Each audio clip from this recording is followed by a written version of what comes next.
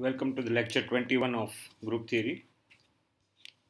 So last lecture we have seen Syllo's theorem. First we have seen a stronger version of Syllo's theorem that we discussed in the class, and in the last video number 20 we have seen another proof of Syllo's theorem, first Syllo theorem. So two proofs already we have seen, and second proof that we have seen last time is based on uh, class equation, as I said, but we did not discuss in the class.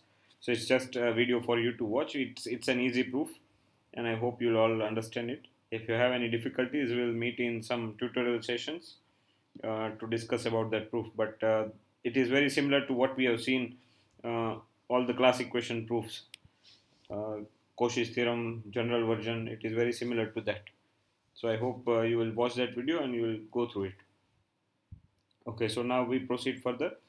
So before we get to the next part of Syllo's theorem, that is second Syllo's theorem, we need to see some preliminaries. So let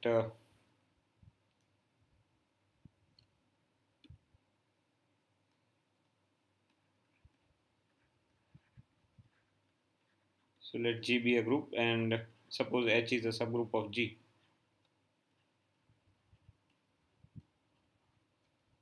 G be a group, H be a subgroup of G.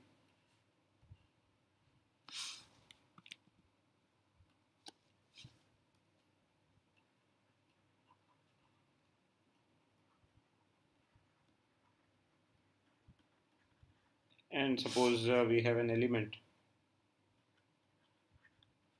A belongs to G. I'm sorry, unable to write here.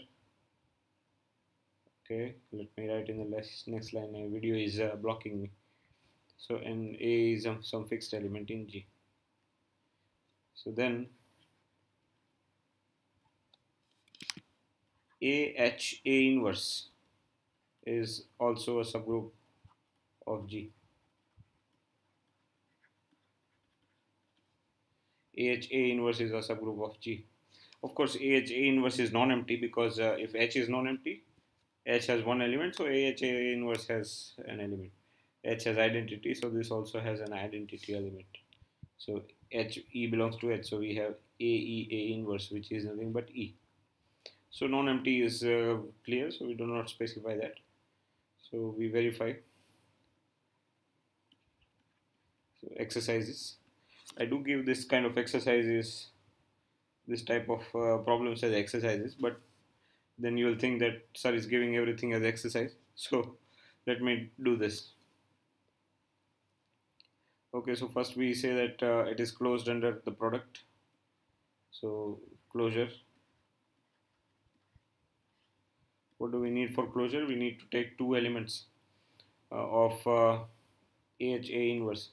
Yes, the common mistake we make here is like this.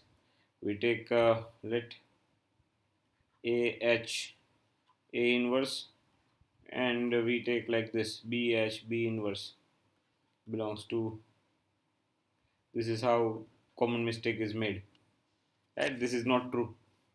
Right? But we change, instead of changing this element, what sometimes I have seen, what we make mistake is we change this. So A is fixed. Based on A, for every A we can have such a subgroup if H is a group. And so we take A H1 A inverse and A H2 A inverse. Let us be this in AH A inverse for some H1 H2 in H. Right, then let us take product. Of course it is very easy, that is why I give as exercise, but nothing to give as exercise here. It does not even qualify for an exercise. A H1 A inverse, AH2 A inverse. This is equals to AH1. By associativity we have this. So we have A H1 H2. This becomes identity, and then we have A inverse. This is an element of H, and this belongs to AH A inverse. So closure is done, right? Because since H is subgroup, since H is given to be a subgroup, H1 H2 in H h1 comma h2 in H. This implies h1 h2 product also belongs to H. So if h1 h2 belongs to H, we have this is an element of H, and therefore this is an element of AH, A inverse. Okay, next comes inverse.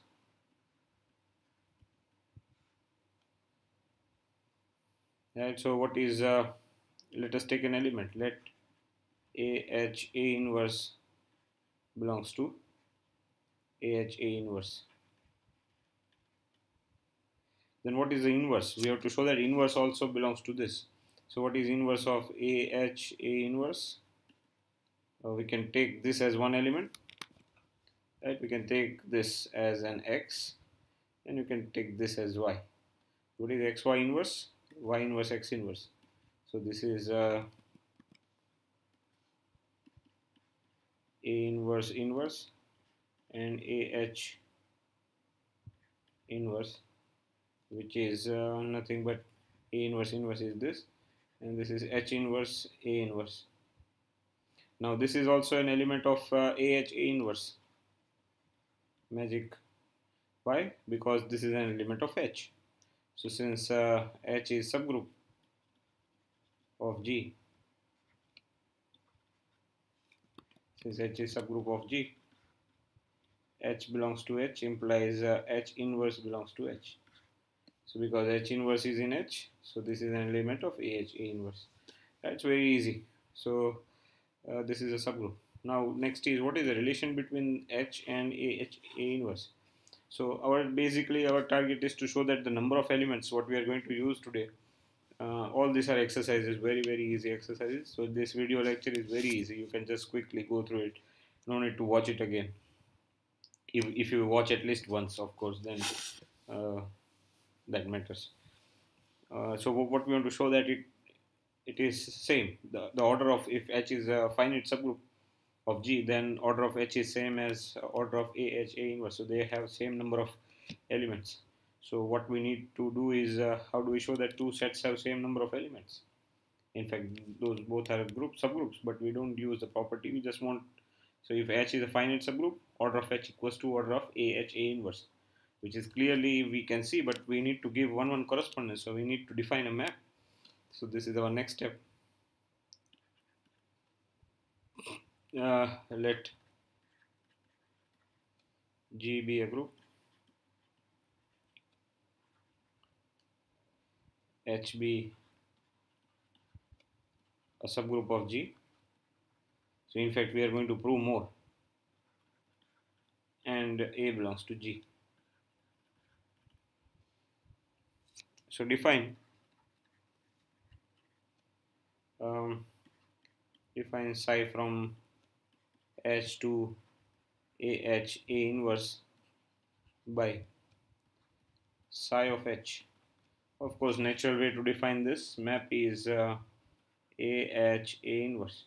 Once we have an element of H, we can give an element of this AH A inverse. So this is natural way. What do we have to show? We have to show that psi is 1, 1 and 1, 2. If we show that psi is 1, 1 and 1, 2, and if H is finite, then number of elements here is same as number of elements here. But what we are going to see, let us check whether this is an homomorphism or not. In fact, whether it is an onto isomorphism or not. So then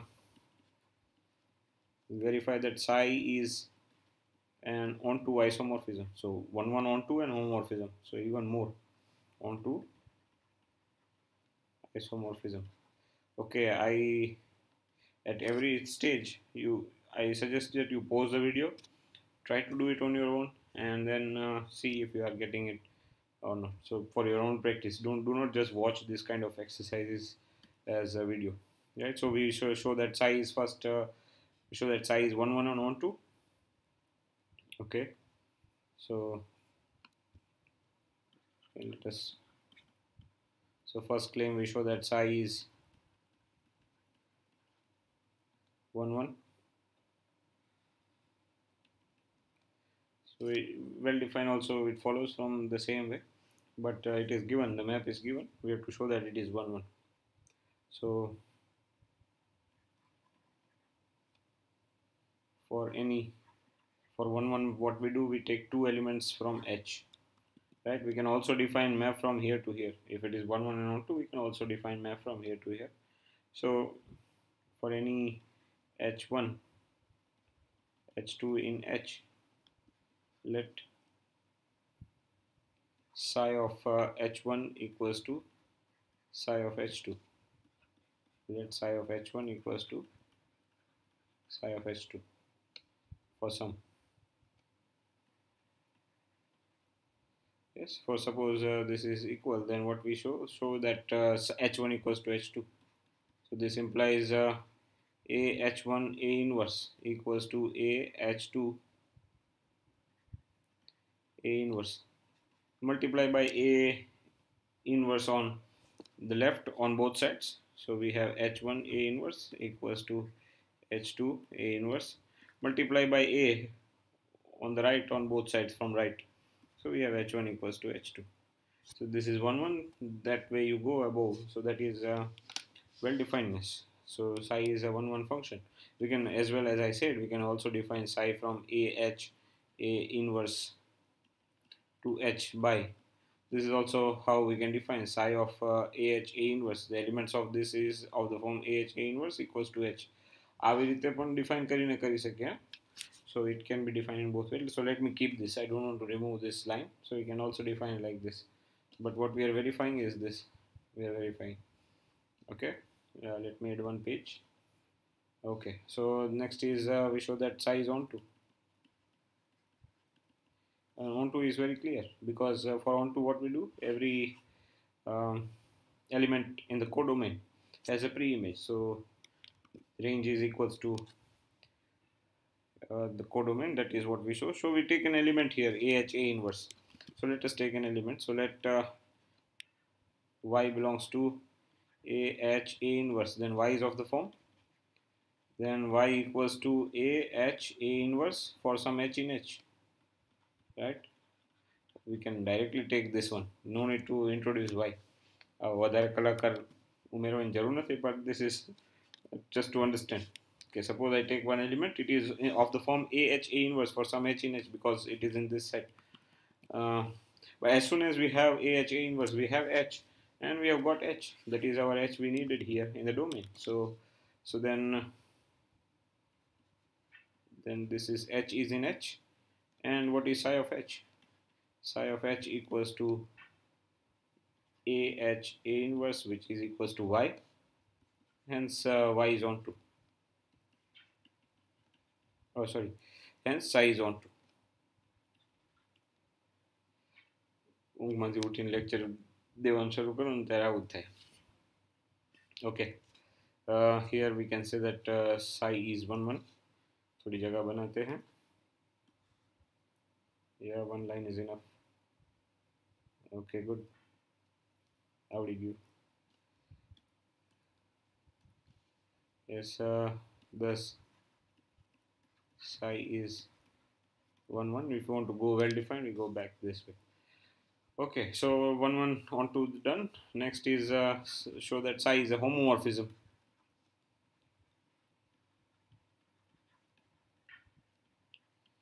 So all these are trivial exercises. I still recommend that you do it on your own. Psi is a homomorphism. Remember where is psi from? Psi is a map from h to a inverse, and it is defined by psi of h equals to a inverse for h in h. Right? This is how it is defined. We show that psi is homomorphism. So what we do, take two elements here. Yes. So let h1 h2 belongs to h. Now what is psi of h1 h2? This will be a h1 h2.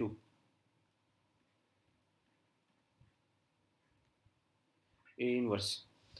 The more easier way is to go from the other side. Psi of h1 h2, psi of h1, psi of h2. तो આવી જશે.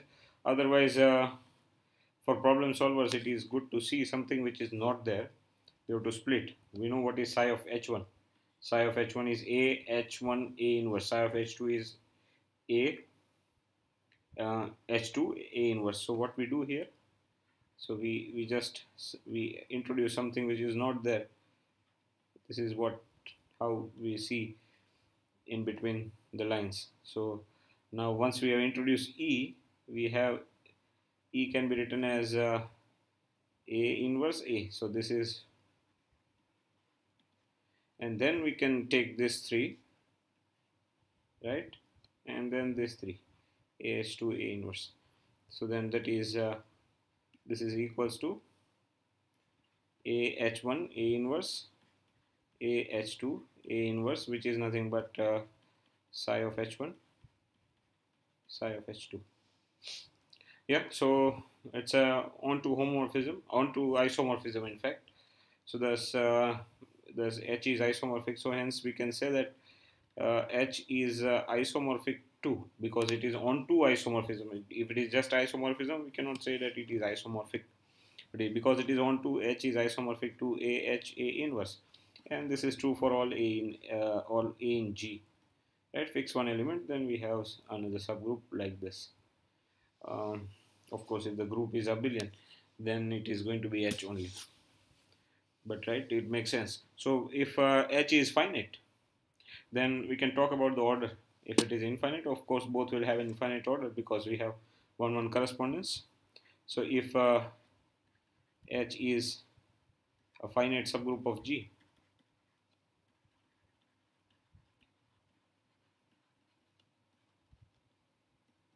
and A belongs to G, then what we can have conclude is order of H is same as order of AH A inverse, right? And this is what we wanted. Let me make a box somewhere here. Okay, so fine. And similarly, this can be done as for A inverse HA also. So similarly, the same exercise is above can be carried out, can be shown for can be done for A inverse HA, right? Similarly, just AHA inverse, instead of that we can just replace by this. So they have same number of elements which we are going to use in our lecture today. So now we are going to introduce something which is called a double coset. Easy, yeah? Coset jetlu difficult nahi. It is easier than coset, which we call it. It's a double coset. So let G be a group.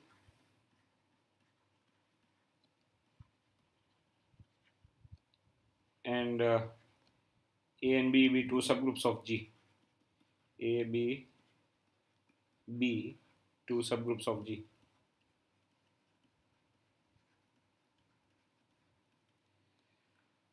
Right, so what we introduce for when we have two subgroups, we can introduce a relation. We can say that two elements are equivalent, two elements are related, not equivalent right now. For xy in G, define x is related to y if y equals to axb. So if y equals to axb, for some, of course you can see from the notation, you can guess A belongs to A, and for some B belongs to, and B belongs to B. So if there exists A in A and B in B, so that y equals to AXB, then we say that x is related to y. Right? So this relation is also important for us. Given A and B are subgroups, we have y equals to xb for some A in A, and then we have seen this also. Okay. Right. So whenever this kind of relation is defined, what is the next step? Yes, you got it right. Next step is so next step, the relation defined above.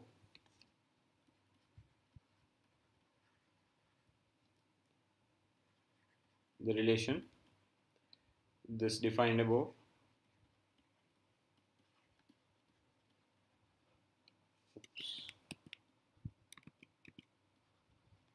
is an equivalence relation.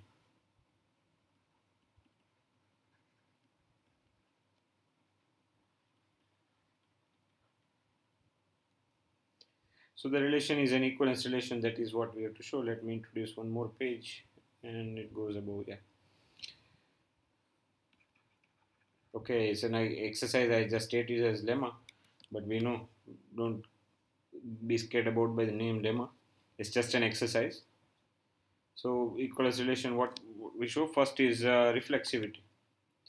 So first we show the relation is reflexive.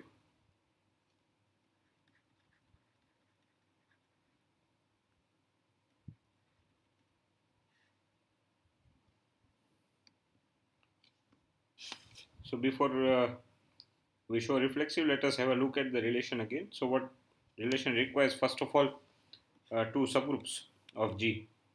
Then two elements are said to be X is related to Y if Y equals to AXB for some A in A and B in B. So here we have to show that X is related to X, right? And this is true, yeah, because A and B are subgroups. Subgroups are there, so identity is there. So how do we show this? X is related to X. Since A and B are subgroups,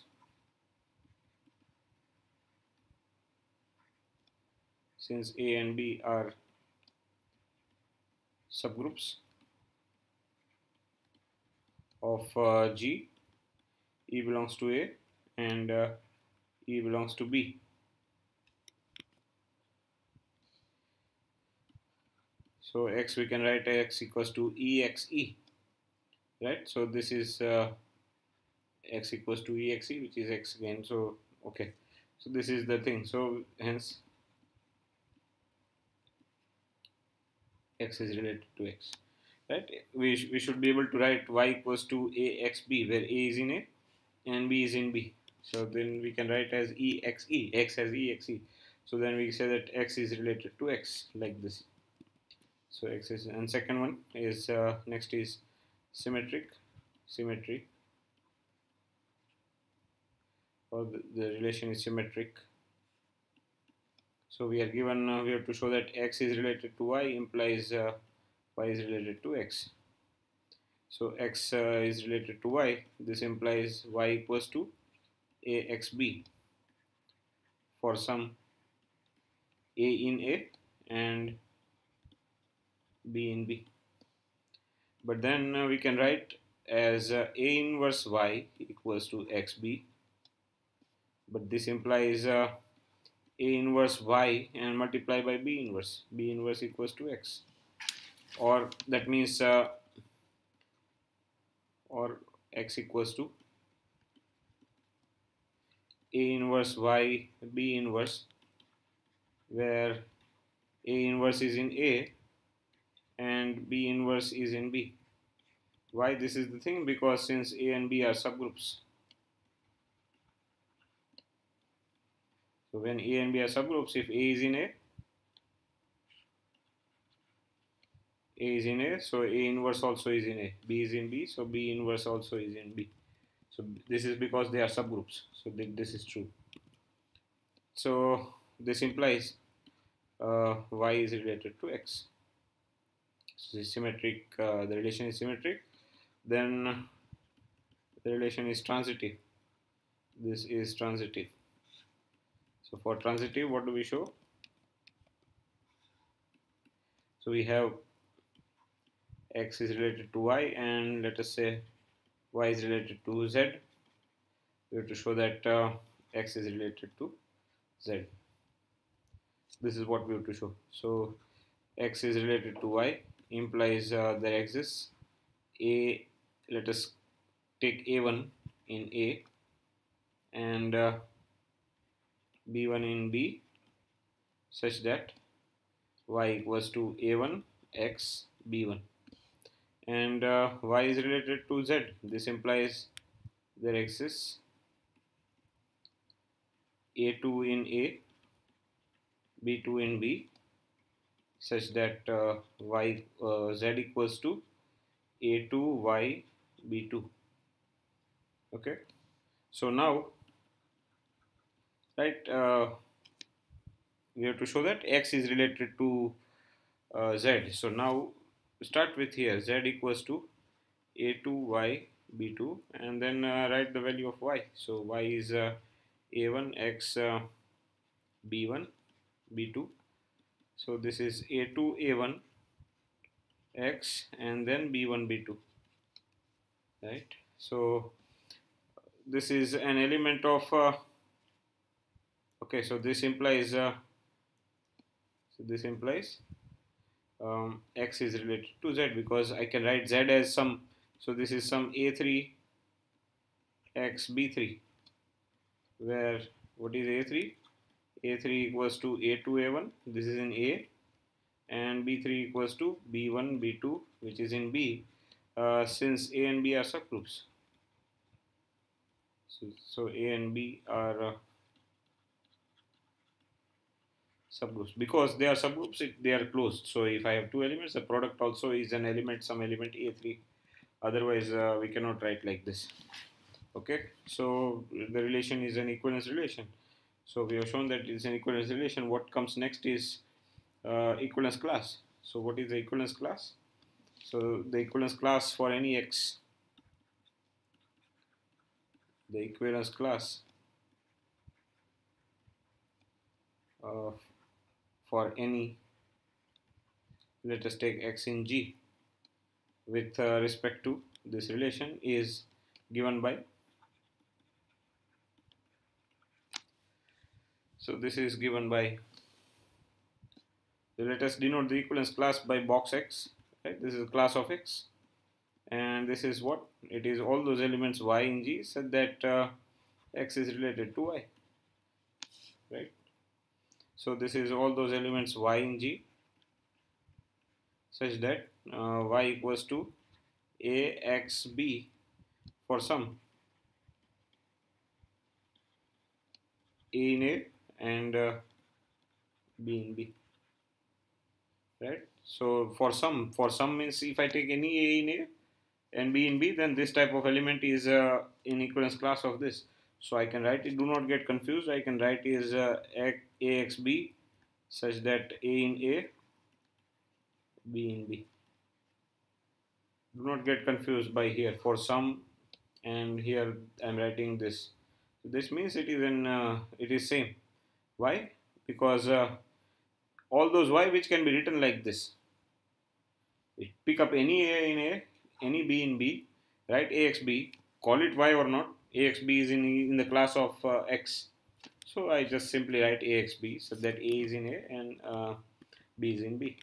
Then what is this set? So this set we can write as, because A in A, X is fixed here. So we write like this, AXB. So this is called where, so the equivalence class of A,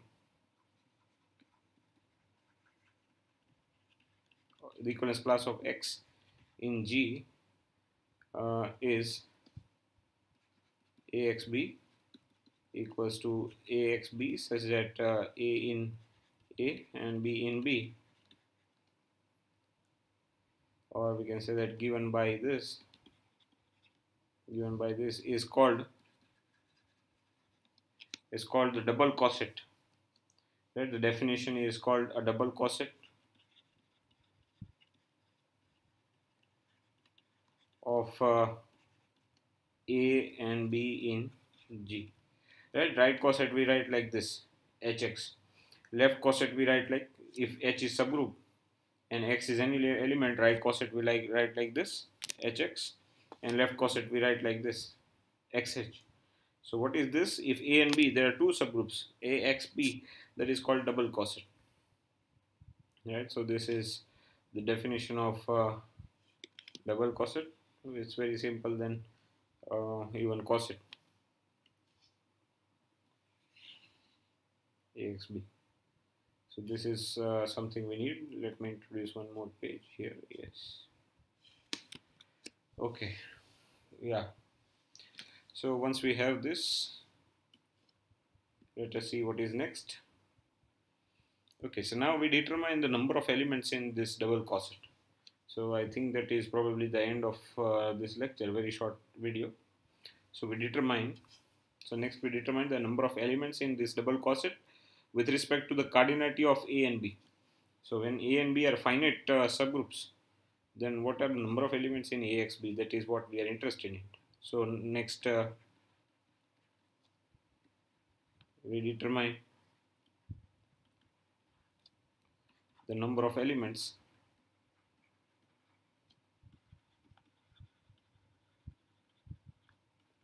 in the double coset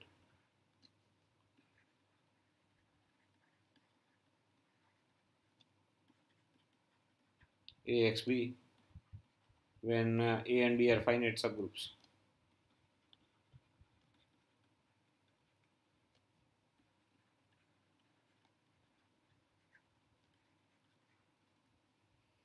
So this is the lemma.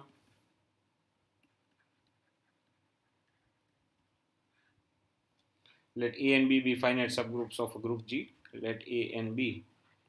The last lemma, again very easy. All these are exercises today, just like very simple verification. A and B are finite. Let A and B be finite subgroups of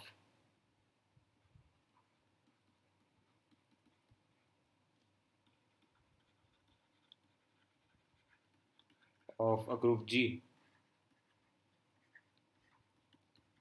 Then what is order of AXB double coset? It is nothing but it is order of A, order of B, and then order of A intersection X B X inverse. So it is just like similar to what we have seen, something like we have seen, right? Order of HK equals to order of H. In the first unit we have seen this order of K upon order of H intersection K, and this is very similar to that. And in fact we are going to use this result there and in this. So that is why we needed K. But what is K here? As you can see, this is H and this is our K. So for that we have H and K are subgroups. So to show that H and K are subgroups, A is a subgroup, of course, B is a subgroup, but what is K? We will take K as XBX inverse. So we take K as XBX inverse, so we have to show that XBX inverse is a subgroup, given that B is a subgroup. But that is what we have done. First we started with that, right? XBX inverse. If B is a subgroup, then for any X, XBX inverse is a subgroup. So this is why we have done this exercise before, so that we can use it right now. We can just state it here. Now we know this is a subgroup. Okay, so let me remove. Okay, let me keep this, no problem. So it is just a hint that what we are going to use. Okay, let us do the proof. Right, so first we show that this is the step. First we show that order of AXB equals to order of AX BX inverse. Right, we have to show this. Okay. Yeah, why we have to show this? Because this is my H, this is my K. So order of H, order of K. But order of K will be order of XBX inverse. But that is same as order of B. Here we have seen. Yes, this is why I marked. Order of H is same as order of AHA inverse. So K we can write as XBX inverse. Anyway, let us do it. It will be more clear as I see, if it is not clear so far. So first we show that these two have the same order. So when two sets have same order, finite sets, when we talk about they have same order, what we do is we give a 1-1 correspondence between this. So we define a map. So define, we know what to do. So define. And map also we don't need to remember. You can just clearly make it out from this. So define a map T from where to where? From AXB, from anywhere. So you can define from this to this also. So from AXB to AXB X inverse by natural way to define will be an element of this will come here in the argument. What is the argument then? AXB equals to, and how do we have to define? Of course, once we have AXB, we can define to be AXB X inverse. So quite natural, you see. So this is an element of this clearly seen once we have AXB in X. Yes, for AXB in AXB, double coset AXB. Yeah, so the map is defined like this. Then what we have to show? We have to show that T is 1-1. We show that T is 1 to 1. So करवानु 1 to 1 में. So let we write like this: AX.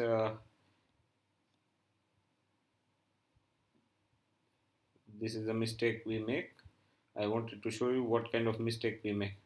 So people write like this: AXB, AYB. Yeah, this is how the common mistake we make. Even I have to think શું લેવાનું. So ધ્યાનથી લેવાનું. What is changing, what is not changing. You can see this element is fixed. What elements will change? They are coming from sets. For some A in A and some B in B. So this A and B are changing. X is not changing. So don't replace this X by some Y and show that hence this implies X equals to Y. આવું નથી કરવાનું. A Y B is another coset. AXB is another coset. So do not make such a mistake. So where do we start? When we have to show T is 1 1, we start with two elements in AXB. Two elements in AXB looks like this: A1 x B1 equals to T of A2 x B2. Of course, the proof is very simple. So what is this? By definition, A1 x B1 x inverse equals to A2 x B2 x inverse, right? And nothing to do. Multiply by x on both sides from the right. So A1 x B1 equals to A2 x B2. Yeah, T of A equals to B, T of A equals to T of B implies A equals to B. This is what we have got. So therefore T is 1 1. Next, what we have to show, T is onto.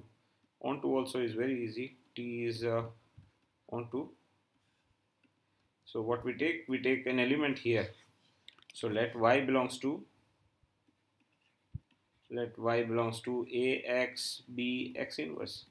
So then y is of the form, then y equals to AX B x inverse for some A in A and B in B, because elements of this looks like this. But once we have A in A and B in B, then we can say that then AXB belongs to AXB, because A is in A and B is in B. And not only that, and apply T, and T of AXB equals to what? AX B x inverse, and which is Y. So thus T is onto. Hence T is a bijection.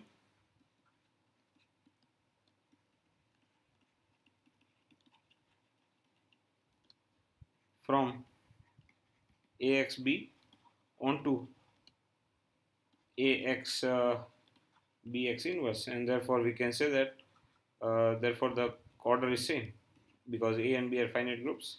So the order of this is order of AX BX inverse.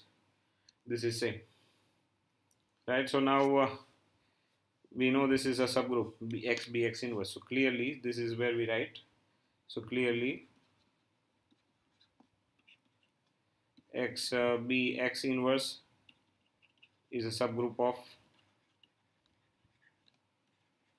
G, since B is a subgroup of G. This is what we started first exercise of this lecture, right? First where we started. So B is a subgroup, then this is same, and since B is finite,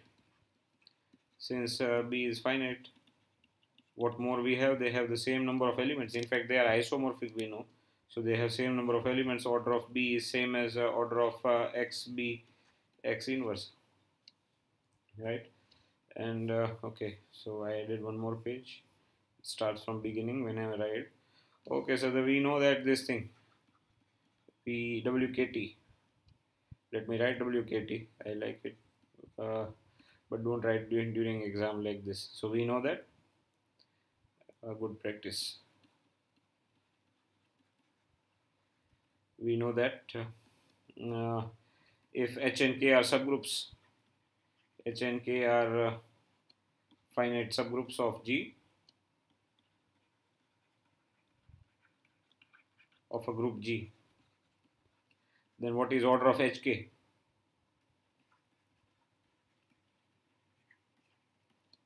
Then order of HK k equals to order of h order of k upon order of h intersection k. So here you can take h equals to a and k equals to xb x inverse. So if you take this, then what happens? So order of hk, a and k, xb x inverse equals to order of a, order of xb x inverse upon order of a intersection xb x inverse. But this implies, just now we have proved, just now, what is this? 1 correspondence we have proved, right? Yeah, order of this is same as order of axb. So order of axb equals to order of a, and what we have started, this is a subgroup xb x inverse, and order is same as order of b. So this is same as order of b, and order of a intersection x b x inverse. Yeah, this is what we wanted to prove. Let me make a box, and we are done here. And yes, we are done for the lecture also. So next lecture we'll see second part of Syllo's theorem. Okay, good. See you tomorrow. I hope this is clear. Just repeat, go through the video. Whatever part you want to repeat, you can repeat. These are all simple exercises. Do not just watch it. Please try to do it with pen and paper. That will improve you. Right? Okay. See you.